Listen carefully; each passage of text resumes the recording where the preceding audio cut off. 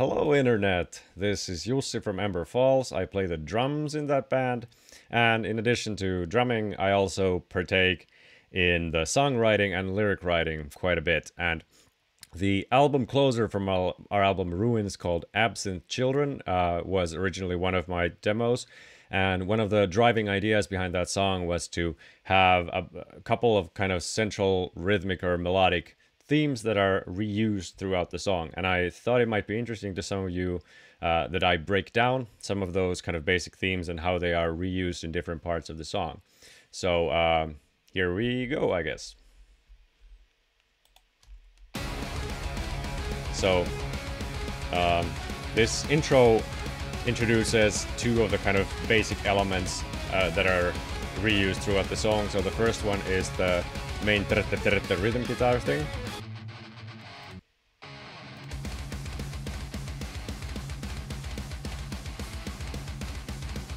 And the other one is the main melody.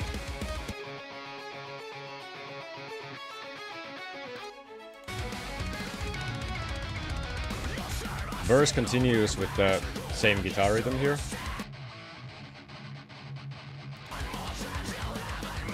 Intro comes back with the melody.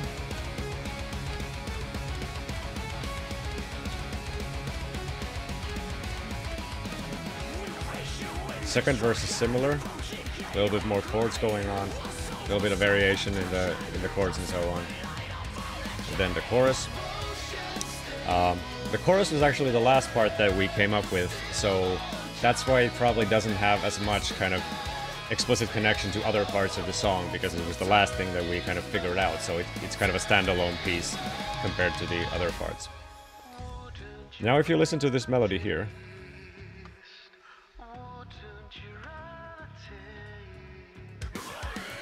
so that vocal melody was actually introduced earlier in the song, but it's kind of in the background. So if you listen to the piano part here,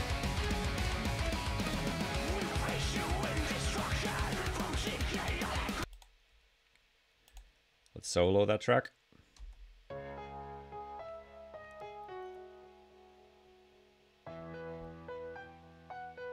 So that's the same "wouldn't you rather" taste thing, kind of previewed before the vocals bring it in after the first chorus.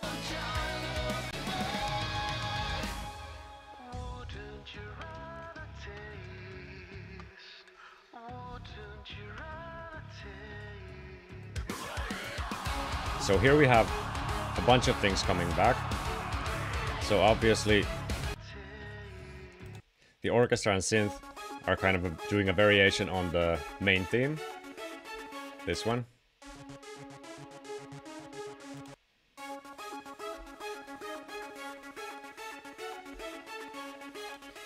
But then also, if you listen to the rhythm, this is basically the same as which was the original rhythm here.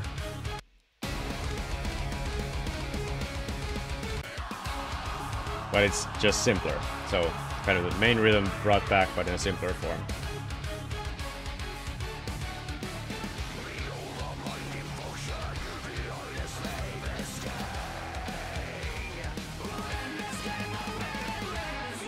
And here, right before the blast beat, whatever section happens, you hear the main rhythm come back again, the thing.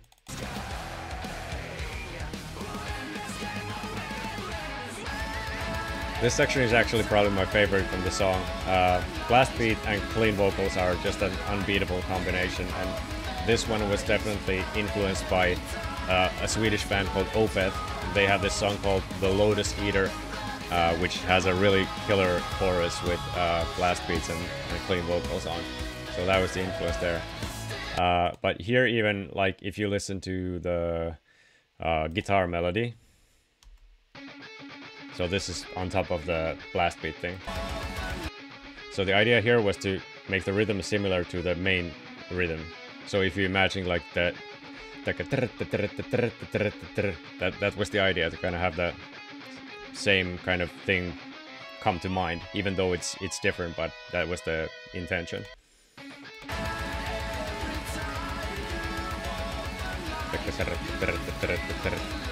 And at the end of this part, you get the main rhythm once again before the second chorus.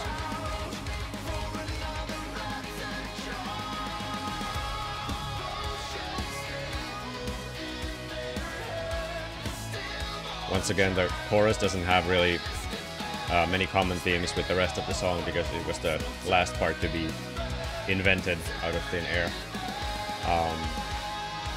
And here, this synth sound was actually in the beginning of the song at first, but we moved it around. And here we change keys, so it's the main theme, but we lift up the key 3 semitones to E minor from C sharp minor, and we call this the Nightwish modulation because one, Nightwish does it a lot, and secondly, it's just a very powerful and epic effect when you do it that way. This melody and lyric again, obviously. So we're still in E minor here now.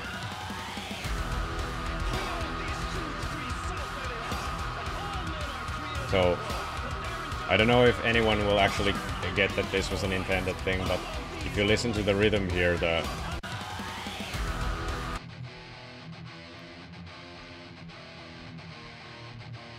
so if you speed up, like slowly, it doesn't really sound like anything familiar, but if you double the speed, it actually becomes. So the idea here was to have the intro rhythm brought back, but it's at half speed.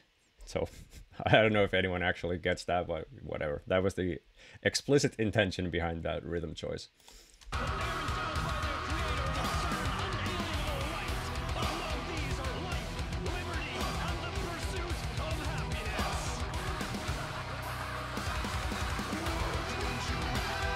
Obviously the same "Wouldn't You Rather" lyric here.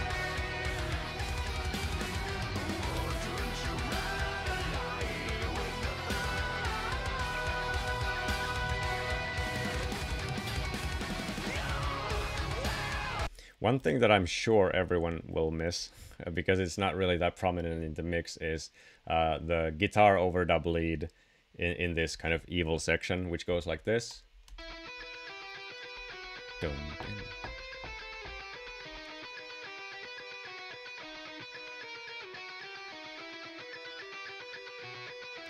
So that was actually intended as a variation of the main guitar theme from the very beginning of the song. Oh, not that one. That's the rhythm. This one.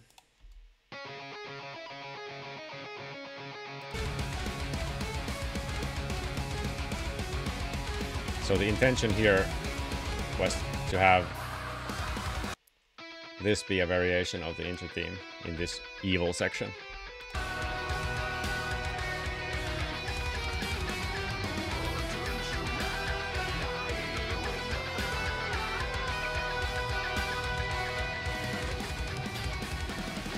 Now we modulate back to C sharp minor.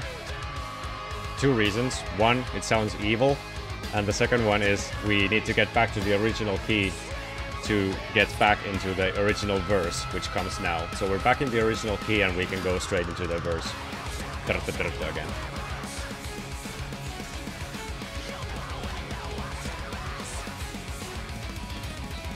The phone fell for some reason.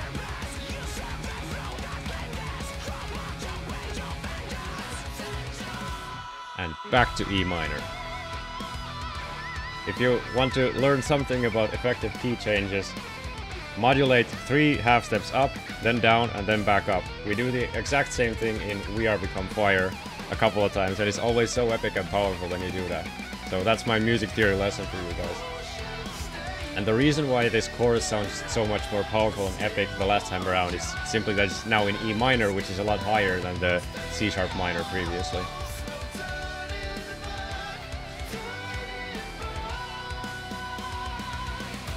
This rhythm here, I don't know if you remember. Not this one.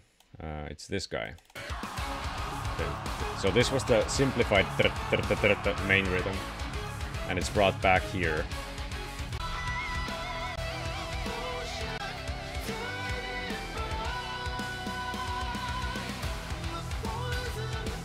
And also, if you listen to the orchestra here, main theme variation again.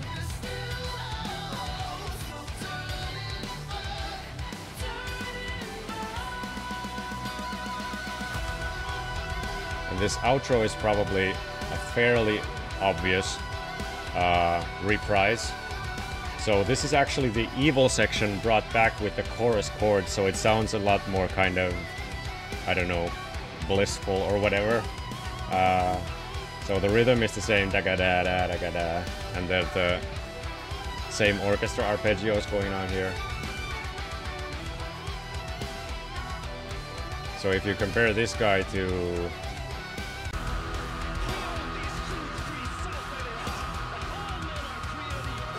same orchestra things here, same rhythm.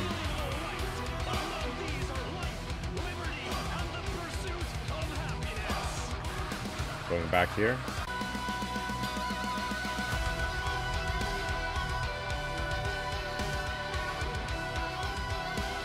Also the child voices that we recorded and pitch shifted ourselves are the kind of same in both of these sections. So these ones.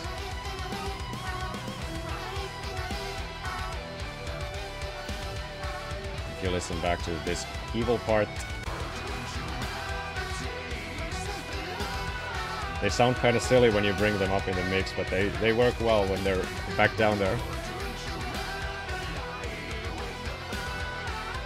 Back here again.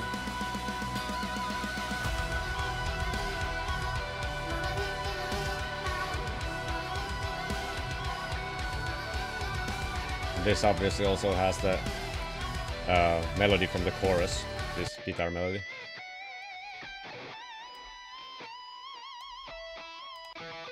Oops. From here? Where the hell is it? So this is the original C sharp chorus.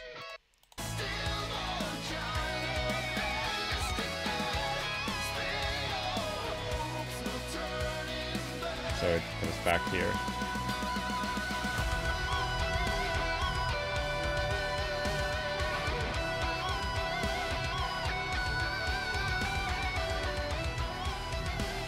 So this final part was intended as a kind of epic outro that kind of ties everything back together. So you have a hint of the main rhythm, or the half speed thing, and then you have the evil section themes like the rhythms and the orchestra arpeggios going on, and then parts of the chorus and so on.